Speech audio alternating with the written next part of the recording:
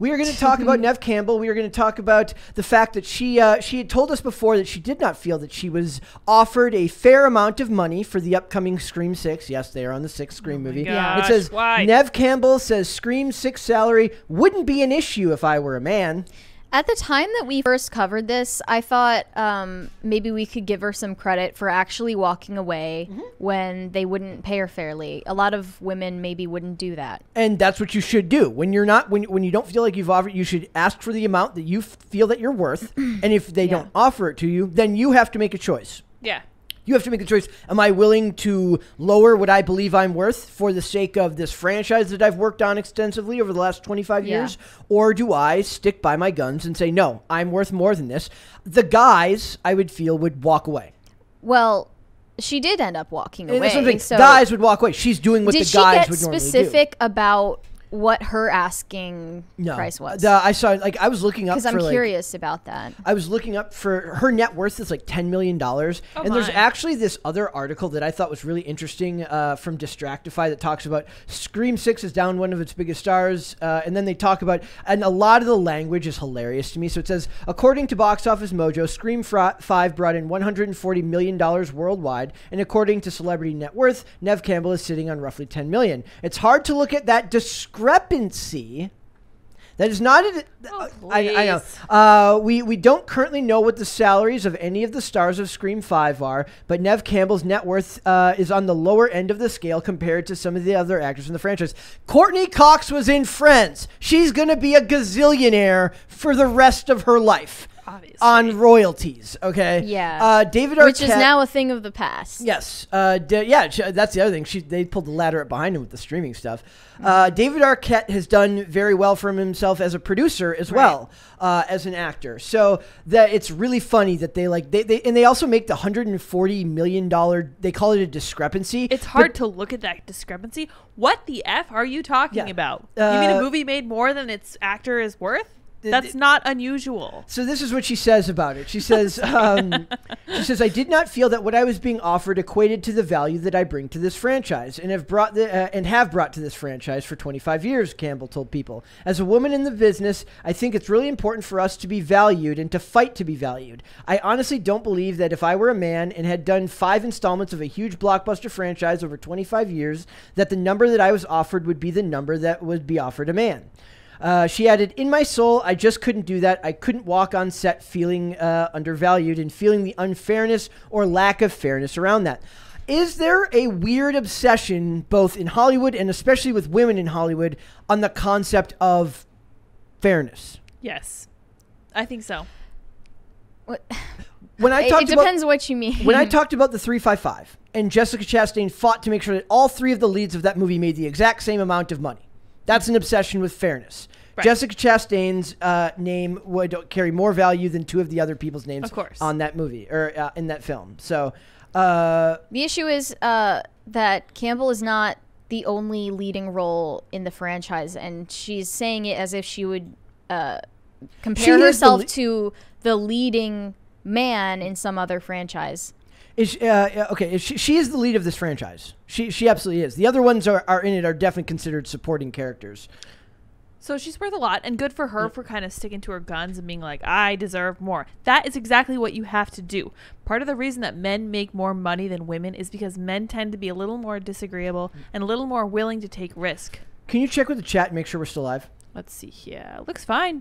I still see us. Guys? Yeah, the chat is still going. Okay, I'm getting an error message. Nope, we're good. We're good. I'm from yeah, Studio. we sometimes get that error. Okay, so for me, it's good. Don't worry about it. It's fine. But anyway, I don't think that discrepancy, the fact that men are better at negotiating and advocating for themselves than women, is possible to solve. I don't even think it's a problem that needs to be solved. It's just a difference.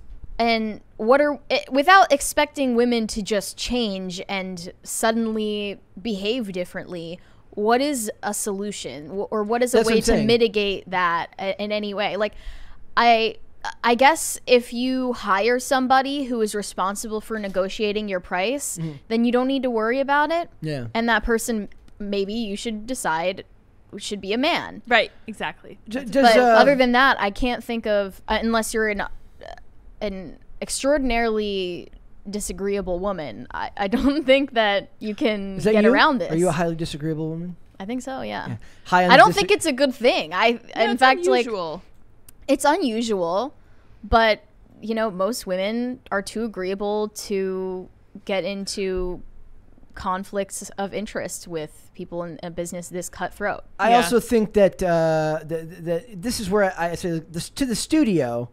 They're basing it on what they think that the return on the investment will be, right? The studio executive doesn't care if it's a dude or... Would this have a theatrical release? Yes, it will. Absolutely. That does mean the stakes are higher. Yeah. Okay. Yeah, maybe so. So here's another thing. I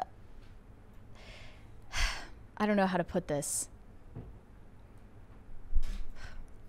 Go ahead. Go on. Go on. Are you trying to be politically correct? I'm waiting. You know what? Never mind. Never mind. I will say, I think your point about having like a good male manager is great. I feel like this disagreeability factor kind of highlights that women were supposed to have a role in society, that they're trying now to fill a male role. Call me crazy. I know this is a hot topic. Yeah. Okay. Here's what I was gonna say. I think it's not totally inaccurate to point out that women need to be likable more than men. They need to be pleasant. They need to be liked a lot more than men in this industry in particular, but in all of them. Now that I think about it, like a lot of times when I point out that concept of like warmth in characters and likability, it is far more important for a female character to be likable than it is for a... It's not just characters though, it's real life too. And if you have a situation where you're negotiating a price and someone takes away an impression of you that you're disagreeable, that you're entitled, etc., you are more likely to be labeled as hard to work with and therefore not given more roles in the future. And the guy would be labeled, as a go-getter. Or I wanted to say that in a way that wasn't like whining about like it's so hard for women, but like that's the fact. I think it's different. It's okay. Women have to be very resourceful to figure out a balance between like advocating for themselves and also remaining like pleasant to be around. Yeah. You know? I think too, like Hugh Laurie was making like $1 million an episode on House. He does not need to be likable as a character, and likely when you've when you're making that much money per episode, your value of the show's named after you. Your value is like they cannot go on. They can't without do you. anything without you. You do whatever you want. There's very few shows like that. Like they continued on with NCIS without Mark Harmon, and he was on it literally from day one. Right. Like they can find a way, and that's what they're doing with this by slowly introducing younger and younger. Like she gets older, but they're still dealing with like high school and post high school and like college stays kids. The same. Yeah. So she's becoming less and less important to the franchise. It would have been better for her to walk away in the second or the third movie for more money probably than in the sixth one. By now they've officially franchised it. They don't need her they've officially moved past the point where they need her. The Mask and the guy who does all the killing in the movie, he's the biggest draw to it now beside her. Yeah. Which is funny because I use her as a fantastic example of strong female character when people talk about she's great. Another thing I wanted to bring up about this is related to that like strong female character thing and how much that's degraded, because we have these portrayals of high-powered like female CEOs, professionals who are very girl bosses, who are their characters are not pleasant to be around. They're cold. Yeah. They are calculated. Yeah. They make up for the blunders of men around them, and I think a lot of the times that conditions female viewers to think this is how you can get ahead in life as a woman. Just be like as disagreeable as possible. But usually in reality, you need to be not only attractive, but a warm person that not in a manipulative way that's nefarious, but in a way that you just are empathetic enough to understand how other people think, to communicate effectively. If anything, those examples that Hollywood shows are supposed to be the exception, not the rule, because it's like that's what makes this character. I'm sure those exceptions exist in the real world. But like Anna Wintour is a an example of that. She's not a warm or nice person, but she has made it to a very high-powered role. Yeah. That's almost never going to happen in real life, especially in a business, in entertainment, where it's all about who you know and who likes you.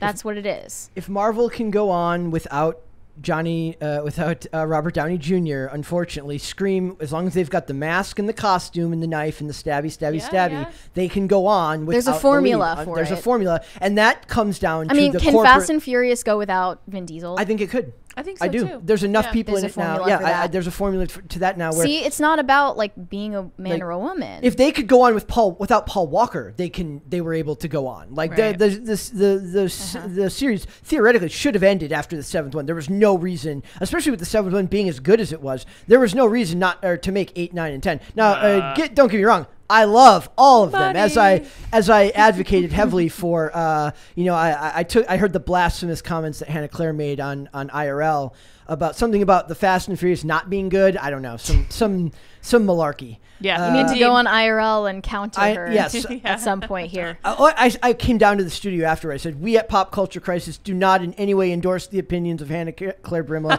or any of her opinions on the Fast and the Furious. We do not. All good. Everyone's entitled to their own opinion, including about sequels. Exactly. No, so crazy. So the question is, would she have made more money in a horror franchise? I don't know. Horror franchises are typically lower budget and therefore far lower budget lower and female dominated. They just made their. Is it because we like seeing women scared? That's an interesting cultural question. That is in a whole nother debate for a whole nother day. Sorry, I'll pocket that. Keep that in mind. But I'm sure Jamie Lee Curtis made fairly good money for that, but those are still Blumhouse films, and Blumhouse is still a smaller studio. They're not going to be paying her $30 million for that role. Those movies are profitable because they're cheap to make and gross heavy amounts at the box office. So I think as weird as it is to say, I do think she kind of played her hand, and that's just what happens, I guess. Yeah. I feel bad for her, but everything is imminently reusable now. You do not need the star anymore. That's kind of the way Hollywood is going. Yeah, it's a hard lesson to learn. You've been in like 5 different movies, but it is what it is. What else is coming out? I'm trying to think of like what else is coming out recently that would require the star. I can't think of anything off the top of my head. Maybe somebody in the chat can give me Flash. No, not the Flash. He's like, don't get me started. Maybe Jason Momoa as Aquaman because no one cared about Aquaman before. Then they just don't do the character. Then it's like they trash it. Who do you put in there to cover him? Like, do you do I was thinking of The Rock. They just get The Rock to be both Black Adam and Aquaman. And swap them out. Or who's the kid from Zac Efron who was in Baywatch with The Rock? Oh my gosh, I don't know. Wait, what? Zac Efron? I think so. That sounds right. Yeah. Was it him? He was in the Baywatch movie. He's in pretty good shape. They could have him do it. And, he'd be a far less cool version of Jason Momoa. There's no one irreplaceable. I don't think there is. I don't think irreplaceable exists in Hollywood anymore. Maybe the only thing I can think of is Pirates of the Caribbean. That's the only thing I can think of. I mean, there's examples. But they're even going to try it. They're going to try. They might try. I don't think he's going to take another deal with Disney. Well, they're going to do their Margot Robbie version. They're trying to, do their Margot Robbie thing, and that's going to draw a lot of people anyway because of her name. Thank you. Thank you. So maybe even Johnny Depp is replaceable. Yeah, I'd say all you have to do is pivot the franchise ever so slightly and make it just a little bit different, and you can do just about anything. Yeah, it's kind of depressing actually. It is a little bit. Like it kind of puts these people on. It puts them on notice, right? Like whenever you're renegotiating your contract, understand you're important, but you're not that important. Not quite that important.